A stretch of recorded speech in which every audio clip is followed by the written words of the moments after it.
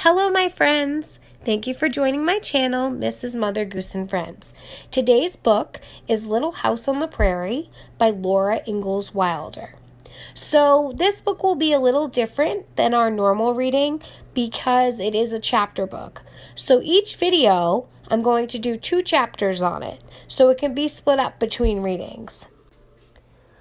So let's get to reading. Here we go. Little House on the Prairie by Laura Ingalls Wilder. Illustrated by Garth Williams. So when we open the book, it says the Little House Family Tree. And it starts with Martha, and it ends with Rose. Rose is Laura and Almanzo's daughter. So the chapters are run by page numbers. There is a title at the beginning of each chapter, but it's not necessarily called Chapter 1 or Chapter 2. So when I'm telling you where we are in the book, I'm going to follow the table of contents with the page number. Here is the table of contents. It's going to start with going west, and it ends with going out.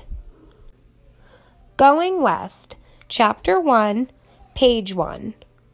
A long time ago, when all the grandfathers and grandmothers of today were little boys and little girls, or very small babies, or perhaps not even born, Pa and Ma and Mary and Laura and baby Carrie left their little house in the big woods of Wisconsin.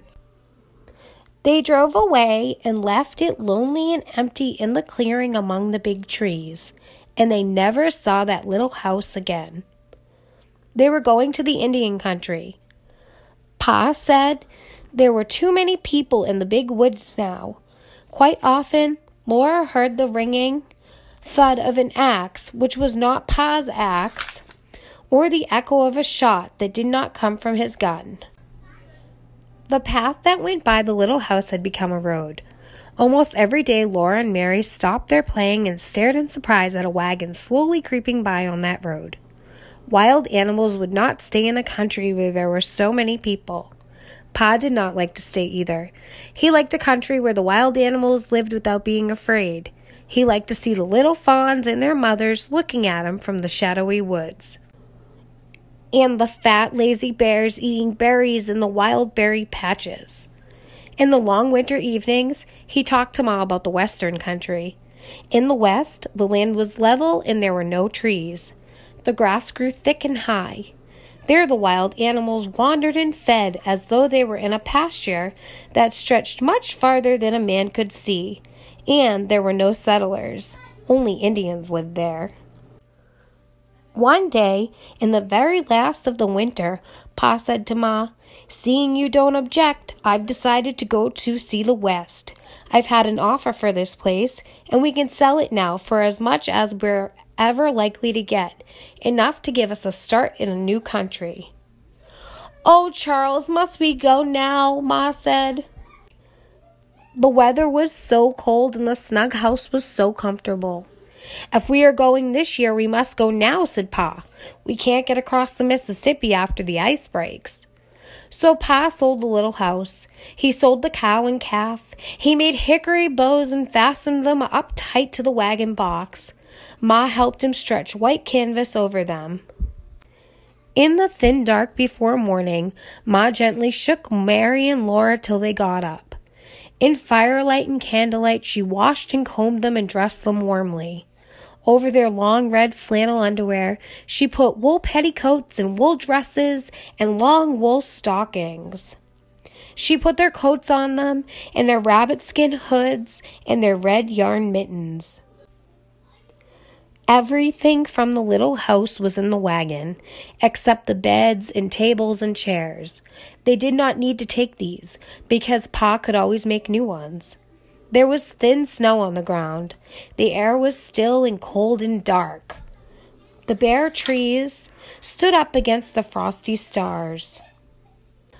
But in the east the sky was pale, and through the gray woods came lanterns with wagons and woods, bringing Grandpa and Grandma and aunts and uncles and cousins. Mary and Laura clung tight to their rag dolls and did not say anything. The cousins stood around and looked at them. Grandma and all the aunts hugged and kissed them and hugged and kissed them again, saying goodbye. Pa hung his gun to the wagon bows inside the canvas top, where he could reach it quickly from the seat. He hung his bullet pouch and powder horn beneath it. He laid the fiddle box carefully between pillows where jolting would not hurt the fiddle. The uncles helped him hitch the horses to the wagon. All the cousins were told to kiss Mary and Laura, so they did. Pa picked up Mary and then Laura and set them on the bed in the back of the wagon. He helped Ma climb up to the wagon seat, and Grandma reached up and gave her baby Carrie. Pa swung up and sat beside Ma, and Jack and the brindle bulldog went under the wagon. So they all went away from the little log house. The shutters were over the windows, so the little house could not see them go. It stayed there inside the log fence, behind the 2 big oak trees that in the summertime had made green roofs for Mary and Laura to play under, and that was the last of the little house. Pa promised that when they came to the west, Laura should see a papoose. "What is a papoose?" she asked him, and he said, "A papoose is a little brown Indian baby." They drove a long way through the snowy woods till they came to the town of Pepin. Mary and Laura had seen it once before, but it looked different now. The door of the store and the doors of all the houses were shut. The stumps were covered with snow, and no little children were playing outdoors. Big cords of wood stood among the stumps. Only 2 or 3 men in boots and fur caps and bright plaid coats were to be seen. Ma and Laura and Mary ate bread and molasses in the wagon, and the horses ate corn from nose bags.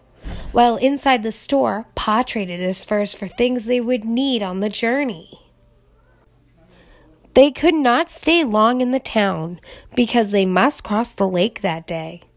The enormous lake stretched flat and smooth and white all the way to the edge of the gray sky. Wagon tracks went way across it, so far that you could see where they went. They ended in nothing at all. Pa drove the wagon out onto the ice, following those wagon tracks. The horses' hoofs clopped with a dull sound. The wagon wheels went crunching. The town grew smaller and smaller behind, till even the tall store was only a dot. All around the wagon there was nothing but empty and silent space. Laura didn't like it, but Pa was on the wagon seat and Jack was under the wagon. She knew that nothing could hurt her while Pa and Jack were there. At last the wagon was pulling up a slope of earth again, and again there were trees. There was a little log house, too, among the trees, so Laura felt better. Nobody lived in the little house. It was a place to camp in. It was a tiny house and strange, with a big fireplace and rough bunks against the walls. But it was warm when Pa had built a fire in the fireplace. That night, Mary and Laura and Carrie slept with Ma on a bed made on the floor before the fire, while Pa slept outside in the wagon to guard it and the horses. In the night, a strange noise awakened Laura. It sounded like a shot, but it was sharper and longer than a shot. Again and again she heard it. Mary and Carrie were asleep. But Laura couldn't sleep until Ma's voice came softly through the dark. "Go to sleep, Laura," Ma said. "It's only the ice cracking." Next morning, Pa said, "It's lucky we crossed yesterday, Carolyn. Wouldn't wonder if the ice broke up today. We made a late crossing, and we're lucky it didn't start breaking up while we were out in the middle of it." "I thought about that yesterday, Charles," Ma replied gently. Laura hadn't thought about it before, but now she thought, what would have happened if the ice had cracked under the wagon wheels and they had all gone down into the cold water in the middle of that vast lake? "We're frightening somebody, Charles," Ma said, and Pa caught Laura up in his safe big hug. "We're across the Mississippi," he said, hugging her joyously. "How do you like that, little half pint of sweet cider half drunk up? Do you like going out west where Indians live?" Laura said she liked it. And she asked if they were in Indian country now, but they were not. They were in Minnesota. It was a long, long way to Indian territory. Almost every day, the horses traveled as far as they could. Almost every night, Pa and Ma made camp in a new place. Sometimes they had to stay several days in one camp because a creek was in flood and they couldn't cross it till the water went down. They crossed. Too many creeks to count. They saw strange woods and hills and stranger country with no trees. They drove across rivers on long wooden bridges, and they came to one wide yellow river that had no bridge. That was the Missouri River. Pa drove onto a raft, and they all sat still in the wagon while the raft went swaying away from the safe land and slowly crossed all that rolling, muddy, yellow water. After more days, they came to hills again. In a valley, the wagon stuck fast in deep black mud. Rain poured down and thunder crashed and lightning flared. There was no place to make camp and build a fire. Everything was damp and chill and miserable in the wagon, but they had to stay in it and eat cold bits of food. Next day, Pa found a place on hillside where they could camp. The rain had stopped, but they had to wait a week before the creek went down and the mud dried so that Pa could dig the wagon wheels out of it and go on. One day, while we were waiting, a tall, lean man came out of the woods riding a black pony. He and Pa talked a while when they went off into the woods together, and when they came back, both of them were riding black ponies. Pa had traded the tired brown horses for these ponies. They were beautiful little horses, and Pa said they were not really ponies. They were Western Mustangs. They're strong as mules and gentle as kittens, Pa said. They had large, soft, gentle eyes and long manes and tails and slender legs and feet much smaller and quicker than the feet of horses in the big woods. When Laura asked what their names were, Pa said that she and Mary could name them. So Mary named one Pet, and Laura named the other one Patty. When the creek's roar was not so loud and the road was drier, Pa dug the wagon out of the mud. He hitched Pet and Patty to it, and they all went on together. They had come in the covered wagon all the long way from the big woods of Wisconsin, across Minnesota and Iowa and Missouri. All that long way, Jack had trotted underneath the wagon. Now they set out to go across Kansas. Kansas was an endless flat land covered with tall grass blowing in the wind. Day after day they traveled in Kansas and saw nothing but the rippling grass and enormous sky. In a perfect circle, the sky curved down to the level land, and the wagon was in the circle's exact middle. All day long, Pet and Patty went forward, trotting and walking and trotting again, but they couldn't get out of the middle of that circle. When the sun went down, the circle was still around them and the edge of the sky was pink. Then slowly the land became black. The wind had made a lonely sound in the grass. The campfire was small and lost in so much space. But large stars hung from the sky, glittering so near that Laura felt she could almost touch them. Next day the land was the same.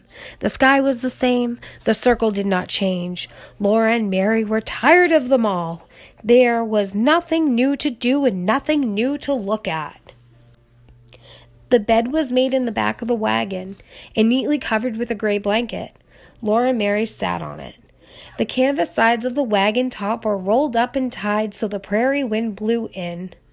It whipped Laura's straight brown hair and Mary's golden curls every which way, and the strong light screwed up their eyelids. Sometimes a big jackrabbit bounded in big bounds away over the blowing grass. Jack paid no attention. Poor Jack was tired too, and his paws were sore from traveling so far. The wagon kept on jolting. The canvas top snapped in the wind. 2 faint wheel tracks kept going away behind the wagon, always the same. Pa's back was hunched. The reins were loose in his hands. The wind blew his long brown beard. Ma sat straight and quiet, her hands folded in her lap. Baby Carrie slept in a nest among the soft bundles. "Oh, wow," Mary yawned, and Laura said, "Ma, can't we get out and run behind the wagon? My legs are so tired." "No, Laura," Ma said. "Aren't we going to camp pretty soon?" Laura asked. It seemed such a long time since noon, when they had eaten their lunch sitting on the clean grass in the shade of the wagon. Pa answered, "Not yet. It's too early to camp now." "I want to camp now. I'm so tired," Laura said.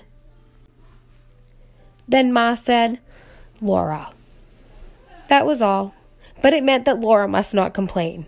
So she did not complain any more out loud, but she was still naughty inside. She sat and thought complaints to herself. Her legs ached and the wind wouldn't stop blowing her hair. The grass waved and the wagon jolted and nothing else happened for a long time. "We're coming to a creek or a river," Pa said. "Girls, can you see those trees ahead?" Laura stood up and held to one of the wagon bows. Far ahead she saw a low, dark smudge. That's trees," Pa said. "You can tell by the shape of the shadows. In this country, trees mean water. That's where we'll camp tonight."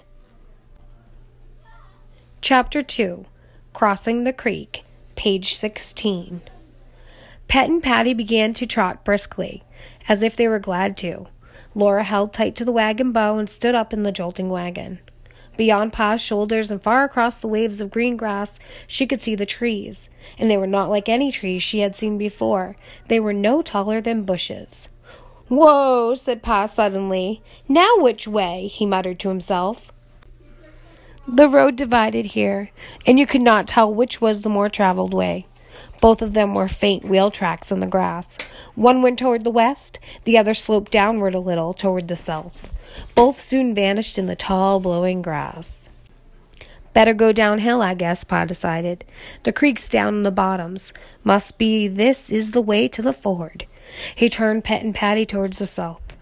The road went down and up again after gently curving land. The trees were nearer now, but they were no taller.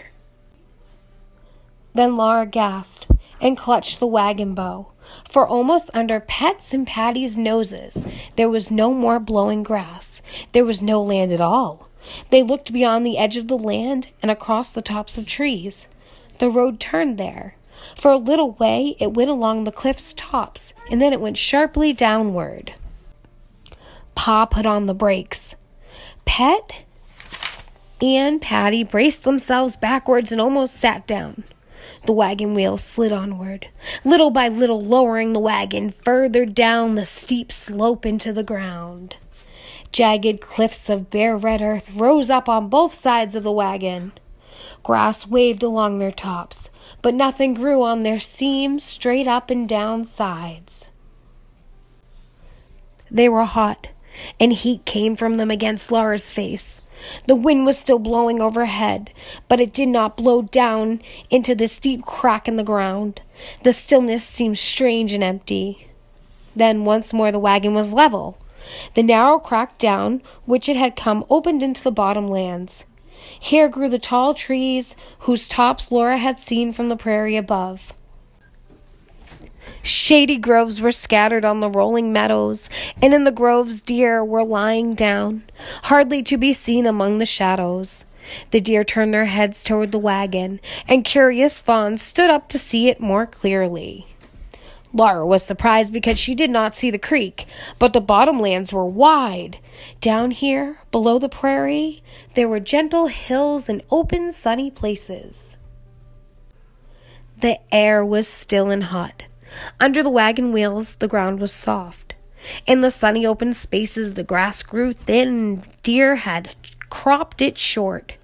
For a while, the high, bare cliffs of red earth stood up behind the wagon, but they were almost hidden behind hills and trees when Pet and Patty stopped to drink from the creek.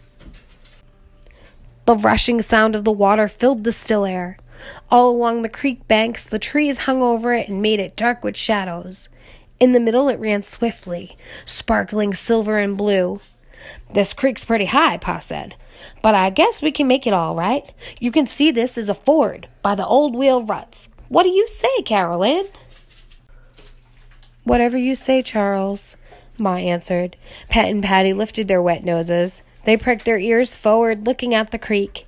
Then they pricked them backwards to hear what Pa would say. They sighed and laid their soft noses together to whisper to each other. A little way upstream, Jack was lapping the water with his red tongue. "I'll tie down the wagon cover," Pa said. He climbed down from the seat, unrolled the canvas sides, and tied them firmly to the wagon box. Then he pulled the rope at the back, so that the canvas puckered together in the middle, leaving only a tiny round hole, too small to see through. Mary huddled down on the bed. She did not like fords. She was afraid of the rushing water. But Laura was excited. She liked the splashing. Pa climbed to the seat, saying, "They may have to swim out there in the middle, but we'll make it all right, Carolyn." Laura thought of Jack and said, "I wish Jack could ride in the wagon, Pa." Pa did not answer. He gathered the reins tightly in his hands. Ma said, "Jack can swim, Laura. He will be all right." The wagon went forward softly in mud. Water began to splash against the wheels. The splashing grew louder. The wagon shook as the noisy water struck at it. Then all at once the wagon lifted and balanced and swayed. It was a lovely feeling. The noise stopped, and Ma said sharply, "Lie down, girls." Quick as a flash, Mary and Laura dropped flat on the bed. When Ma spoke like that, they did what they were told. Ma's arm pulled a smothering blanket over them, heads and all. "Be still just as you are. Don't move," she said. Mary did not move. She was trembling and still, but Laura could not help wriggling a little bit. She did so want to see what was happening. She could feel the wagon swaying and turning. The splashing was noisy again, and again it died away. Then Pa's voice frightened Laura. It said, "Take them, Carolyn." The wagon lurched. There was a sudden heavy splash beside it. Laura sat straight up and clawed the blanket from her head. Pa was gone. Ma sat alone, holding tight to the reins with both hands. Mary hid her face on the blanket again, but Laura rose up farther. She couldn't see the creek bank. She couldn't see anything in front of the wagon but water rushing at it. And in the water, 3 heads. Pet's head, and Patty's head, and Pa's small, wet head. Pa's fist in the water was holding tight to Pet's bridle. Laura could faintly hear Pa's voice through the rushing of the water. It sounded calm and cheerful, but she couldn't hear what he said. He was talking to the horses. Ma's face was white and scared. "Lie down, Laura," Ma said. Laura lay down. She felt cold and sick. Her eyes were shut tight, but she could still see the terrible water and Pa's brown beard drowning in it. For a long, long time, the wagon swayed and swung, and Mary cried without making a sound, and Laura's stomach felt sicker and sicker. Then the front wheel struck and grated, and Pa shouted. The whole wagon jerked and jolted and tipped backwards, but the wheels were turning on the ground. Laura was up again, holding to the seat. She saw Pet's and Patty's scrambling wetbacks climbing a steep bank, and Pa running beside them. Shouting, "Hi, Patty! Hi, Pet! Get up! Get up! Whoopsie-daisy! Good girls!" At the top of the bank, they stood still, panting and dripping, and the wagon stood still, safely out of that creek. Pa stood panting and dripping too, and Ma said, "Oh, Charles!" There, Carolyn," said Pa. "We're all safe, thanks to a good, tight wagon box, well fastened to the running gear. I never saw a creek rise so fast in my life. Pet and Patty are good swimmers, but I guess they wouldn't have made it if I hadn't helped them. If Pa had known what to do, or if Ma had been too frightened to drive off, or if Laura and Mary had been naughty and bothered her, then they would have all been lost. The river would have rolled them over and over and over and carried them away and drowned them, and nobody would ever have known what became of them. For weeks, perhaps, no other person would come along that road. Well said, Pa. All's well that ends well. And Ma said, "Charles, you're wet to the skin." Before Pa could answer, Laura cried, "Oh, where's Jack?" They had forgotten Jack. They had left him on the other side of that dreadful water. And now they could not see him anywhere. He must have tried to swim after them, but they could not see him struggling in the water now. Laura swallowed hard to keep from crying. She knew it was shameful to cry, but there was crying inside her. All the long way from Wisconsin, poor Jack had followed them so patiently and faithfully, and now they had left him to drown. He was so tired, and they might have taken him into the wagon. He had stood on the bank and seen the wagon going away from him, as if they didn't care for him at all, and he would never know how much they wanted him. Pa said he wouldn't have done such a thing to Jack, not for $1,000,000. If he had known how that creek would rise when they were in midstream, he would never have let Jack try to swim it. "But that can't be helped now," he said. He went far up and down the creek bank looking for Jack, calling him and whistling for him. It was no use. Jack was gone. At least there was nothing to do but to go on. Pet and Patty were rested. Pa's clothes had dried on him while he searched for Jack. He took the reins again and drove uphill out of the river bottoms. Laura looked back all the way. She knew she wouldn't see Jack again. But she wanted to. She didn't see anything but low curves of land coming between the wagon and the creek. And beyond the creek, those strange cliffs of red earth rose up again. Then other bluffs, just like them, stood up in front of the wagon. Faint wheel tracks went into a crack between those earthen walls. Pet and Patty climbed till the crack became a small grassy valley, and the valley widened out to the high prairie once more. No road, not even the faintest trace of wheels or a rider's passing, could be seen anywhere. That prairie looked as if no human eye had ever seen it before. Only the tall wild grass covered the endless empty land, and a great empty sky arched over it. Far away, the sun's edge touched the rim of the earth. The sun was enormous and was throbbing and pulsing with light. All around the sky's edge ran a pale pink glow, and above the pink was yellow, and above that blue. Above the blue, the sky was no color at all. Purple shadows were gathering over the land, and the wind was mourning. Pa stopped the Mustangs. He and Ma got out of the wagon to make camp, and Mary and Laura climbed down to the ground too. "Oh, Ma," Laura begged, "Jack has gone to heaven, hasn't he? He was such a good dog. Can't he go to heaven?" Ma did not know what to answer, but Pa said, "Yes, Laura, he can. God, that doesn't forget the sparrows, won't leave a good dog like Jack out in the cold." Laura felt only a little better. She was not happy. Pa did not whistle about his work as usual, and after a while he said, "And what we'll do in a wild country without a good watchdog, I don't know." That's the end of those 2 chapters. The next chapter is Camp on the High Prairie. It's on page 28, and it would be chapter 3.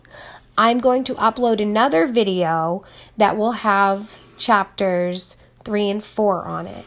I'm going to do 2 chapters per video. But that was such a good book, wasn't it, friends?